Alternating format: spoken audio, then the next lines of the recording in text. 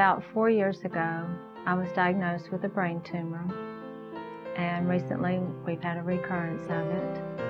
Because of this recurrence, I felt like it was a good time to get a family portrait. I didn't want just any portrait. I wanted this one to be special. I found a brochure on Allison and Company a few years ago. I was so impressed with their pictures that it just caught me by surprise. I had to stand and look at it. I loved the message it sent to me.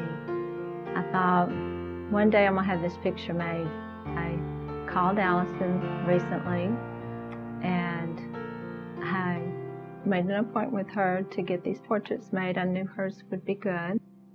They were breathtaking. I just saw the emotion through the pictures and how much we love each other and we care for each other, and that's what I wanted to portray, and she was able to do that.